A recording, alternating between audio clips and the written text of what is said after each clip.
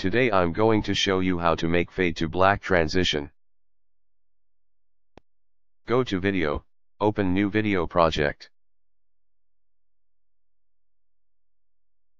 Select the video you want to edit, we are going to use this videos.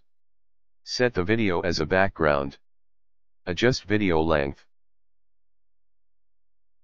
Add a page. Select the video you want to edit, we are going to use this videos. And the video as a background. Add a page again and set the color to black.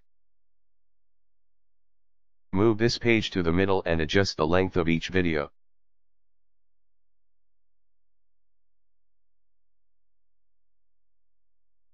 Make match and move transition between both of them.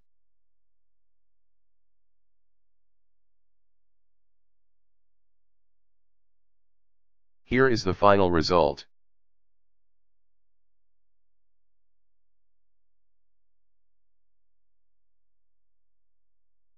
Finally, click share in the upper right corner to download. I hope you enjoyed this tutorial. Subscribe to the channel to learn more about Canva.